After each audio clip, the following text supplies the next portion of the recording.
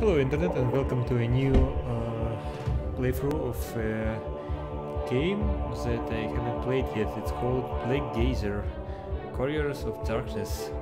No idea what that is. I only know that it's a new role-playing game. So let's start. So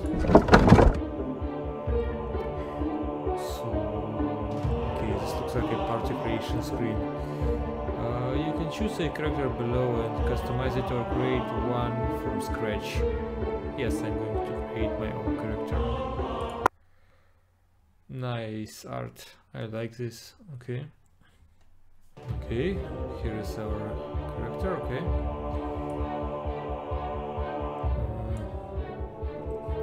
So let's read about races.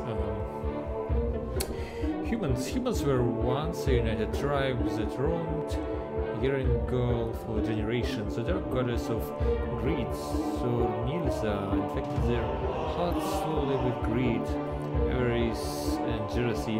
The single tribe of a man became many as they turned on one another. They worked for resources and land, forgetting their roots. Their bonds were broken and their old alliances splintered. Humans come in many different shapes and colors and can be found all over Yeringal. They are natural farmers working the land as an artist works clay. Human versatility means that they can fill virtually any role. Okay. Okay. What about their statistics? Can be any class, -1 maximum supernatural. Don't know what that is. Okay, next race. Dwarf. Let's think about dwarves. The devil god Rodkor was angry over the creation of the elves and the threat they represented to his plans to throw the world into darkness. He sent an incubus to impregnate elven women in an effort to steal the essence that lie within their wombs. The elven mothers despaired, but the green goddess told her daughters to seek the first waters of Yeringal. They did so, but were trapped in a stone cavern when Rodkor sent demons to destroy them. The children survived the attack, but their mothers died. Men in the mountains found the babes and raised them as their own. But the elven progeny were stunted and hairy. The children, now known as dwarves, grew and prospered, sharing the love of nature from their elven parents, but began to exhibit a preference for the depths of the world. Okay, dwarves are very materialistic but have a strong connection to clan and family. They are stout and powerfully built, well suited to exploring the natural tunnels that form deep in the ground. Okay. What's their stats? Can it be necromancer, can it be winter mage, can it be spellweaver, can it be convoker, can it be druid, can it be templar, can it be ranger, can it be swindler? Okay. Can wield a war, clubs and hammers regardless of class. Okay. +1 to maximum physique, -2 to maximum charisma, -1 to maximum supernatural, +50% with war, clubs and hammers. Okay. +12% damage with battle axes. Okay. +9% damage with slings and festivals. Interesting. Okay. What do we have next? Okay. Elven race. As the tribes of men fell to greed and the world was spoiled, the green goddess wept. The king god allowed Telindia to select a few tribes of men, those least affected by greed, to be her vassals in Isilmerald. Tidilia chose 11 tribes of men to claim as her own. Those 11 tribes were come to be known as the Elves as time passed. Elves share a special connection with nature, feeling an inherent connection to all natural things. Their generations apart from man have changed physically.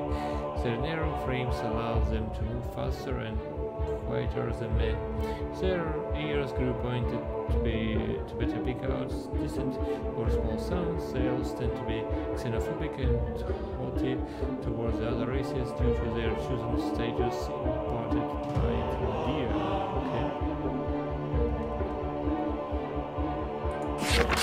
Can be necromancer, can be shaman, can be templar, okay. Plus 1 to maximum dexterity, minus 2 to maximum physique, plus 50% damage with bows and arrows. Okay.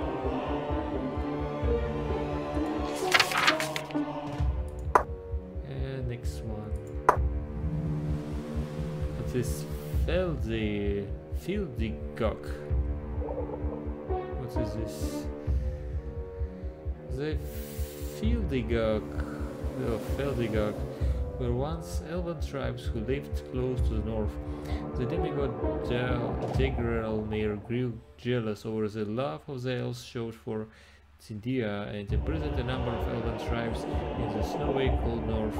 He would forge his own race and command them as he saw fit, but the elves were first a creation of the god king and the queen goddess, and as they changed to survive the north, they also realized that the strength they would need to be free. Jargamir eventually realized his mistake and allowed his creations to rule themselves and commanded them to form 6 tribes, drawing from the strength granted by their own cold imprisonment and their god and goddess. They rebelled against their demigod. Okay. Fildigok are similar to elves but much paler.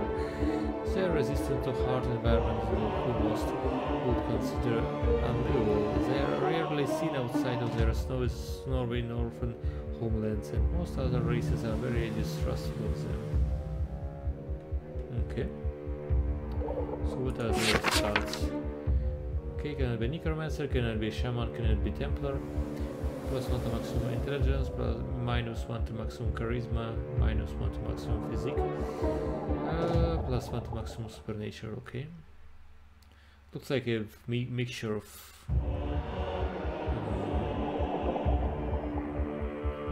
looks like a mixture of everything, like humans and some spellcasters, okay.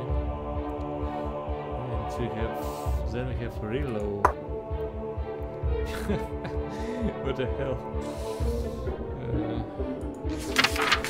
Travelers, traders and alchemists from the Eastern Empires, the Relo are a child race of a powerful genie called Elenoater. Their homeland is shrouded in mystery, so few outside the Relo themselves know much about them. What is known is that they are seekers of pleasure and experience, consummate traders and nomadic caravanners. Relo are large, physically imposing race who bear a passing resemblance to elephants. They eschew religion and favor displays of wealth, and have a natural talent for brewing and drying. Okay. Can it be ranger, can it be templar, can it be white mage? Plus 2 to maximum physique, minus 2 to maximum dexterity. Okay. So I think I should pick a race. I'm going to play the dwarf. Okay. So let's proceed to the next step. Now we have to pick a class. So let's see what classes do we have available. We have a fighter class. Fighter are trained to be ready for anything. They are a very versatile profession and are the most common of all natural professions. Fighters are proficient with all weapons, armor, making them deadly and well prepared combatants. Okay. We have a cleric. Alright, another fighter, okay. We have Highlander. What's that? Highlanders are hardy and strong warriors. They are professional, originating in the harsh north. Forged strong warriors, tough enough to resist the elements. They prefer thick armor as it doesn't restrict their movement and helps them blend into natural environments. While they can pick up and use any weapon, they prefer the raw and crushing power of clubs and hammers. Looks like a barbarian to me, okay.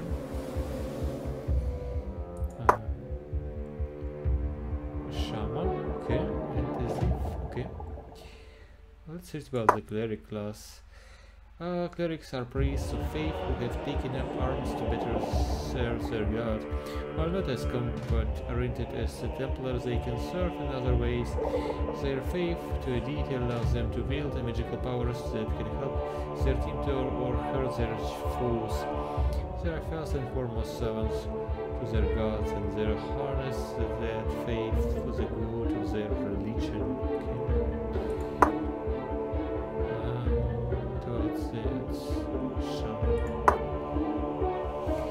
Shamans are beings of faith who channel their power in an unusual manner. They attempt to connect with their deity on a spiritual level and can communicate with spirits and other servants of their god. Shamans have access to a kind of magic that is not easily understood by wizards or priests. They use an ancient magic and their ability to travel with their non-physical souls to further their communion with their god tends to confuse more short-sighted magical practitioners. Okay. And we have Thief class. In a world infested with greed, the thief has become much more common. Their skill set is diverse and they can function as a common footpads or royal spies. They prefer subterfuge and misdirection to conflict. Their ability to steal or plant items remain undetected and create all manner of powders, makes them a deadly and unpredictable foe in or out of combat. Okay. So my main character is going to be a fighter class. What does that mean, add more? So it's like a multi-class, okay? You can choose up to 2 additional classes for a character. All have a higher amount of experience is needed for advancing the character. Gains access to a wider range of skills and abilities recommended for advanced players. I'm not an advanced player, so I'm going to fix this. So stats. Can bear any physical armor, can wield any weapon, okay? Plus to physique, okay? Resistance to strain and pain. Resistance to pulse and blow. Alright. So let's proceed. Attributes, okay. Physique displays a character's overall physical build and state. A character's value in physique modifies their damage dealt with physical attacks, their maximum health value, their ability to evade incoming attacks through blocking, and their carrying capacity. Interesting, so this will be my main stat, I suppose. What about the dexterity? Dexterity displays a character's agility. A character's value in dexterity modifies their aim and accuracy value and their chance to evade attacks through dodging and parrying attacks. Okay. What about intelligence? Intelligence displays a character's ability to think, plan, and use logic in different situations. A character's value in intelligence modifies their efficiency in with various spells and skills that depend on one's mental abilities to be performed. So ignore this stat. Focus. Focus displays a character's overall mental strength and resilience. Character's value in focus modifies their aim and accuracy value, their ability to evade incoming attacks through dodging and blocking, and their efficiency with spells. Dodging and blocking, interesting. Charisma. Charisma displays a character's natural aptitude to compel, attract, and influence others. Charisma modifies a character's bargain and persuasion skill and various class skills. Okay. And what's the last one? Supernatural displays a feature of characters that elevates them above ordinary creatures. The value of supernatural increases a character's resistance values against various forms of damage and enables further special abilities. Interesting. Get the resistance values against various forms of damage. Okay. Points to distribute 23. Okay. So I can go lower than 4. Okay. So I don't see any endurance stats, so I'm going to dump most of my stats into physics. And I cannot go above 15, okay. Alright. So perhaps dexterity. So I will be able to hit more often. Okay, 14 dexterity. And I read somewhere that this focus modifies their aim and accuracy value. Okay. Okay, going to spend some points here. Okay. Let's proceed. Alright. Skills and spells.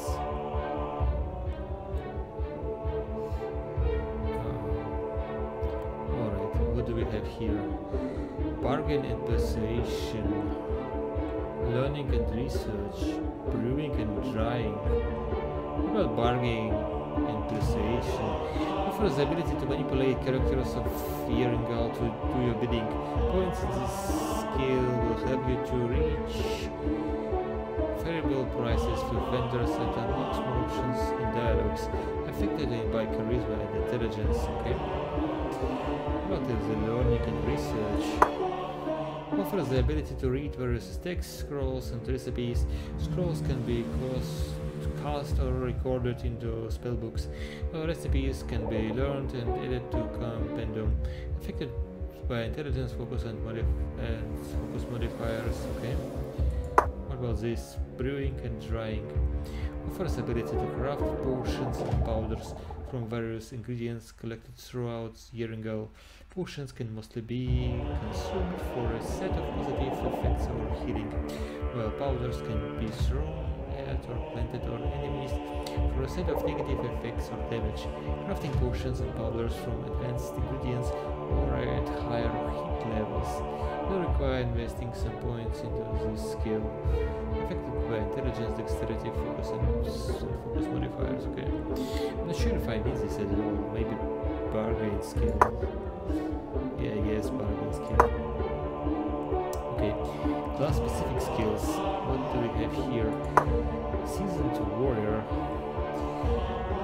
Enables additional dialogue choices aimed around warriors. Besides aiding choices, it increases the bargain and persuasion score when in dialogue with other soldiers, thugs, mercenaries and bodyguards.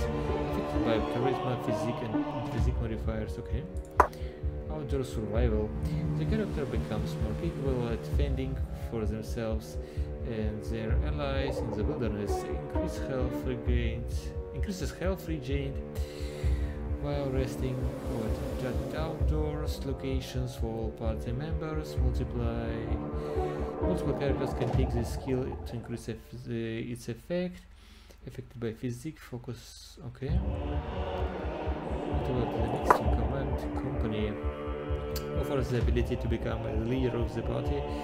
The commander of the group can designate various battlefield tactics to follow, which results in a group fight bonuses. New tactics become available as the leader advances. The bonuses gained remain active until another tactic is selected before the group gathers to rest. The group can only have one commander at a time, affected by charisma, physique and physique modifiers. Okay, this is an interesting skill. Okay. Cross locks and doors. Offers the ability to open locked containers and doors the harsh way. This rather brutish way of opening them requires far less finesse than a lockpick and is prone to making noise that might attract unwanted attention from the surroundings. More effective against low-level locks. Forcing the lock successfully offers a small amount of experience. Okay. Affected by physique, dexterity and dexterity modifiers. I think I'm going to invest into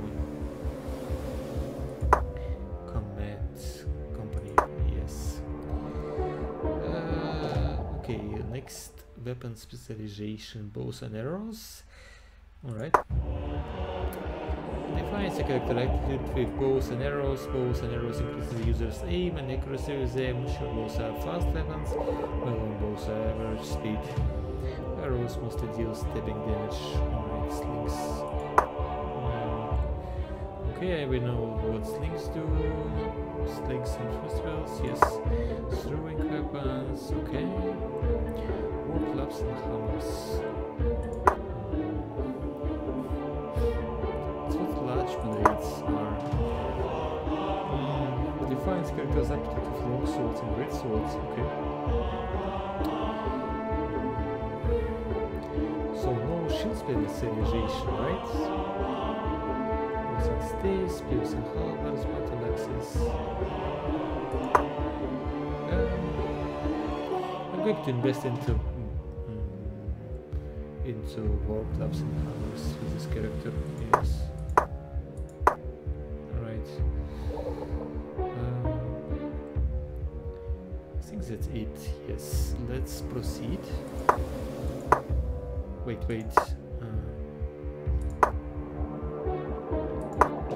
Yes, appearance. So here we can pick a character's portrait. Let's find a dwarf. Alright. Yeah. Not bad. Oh, okay.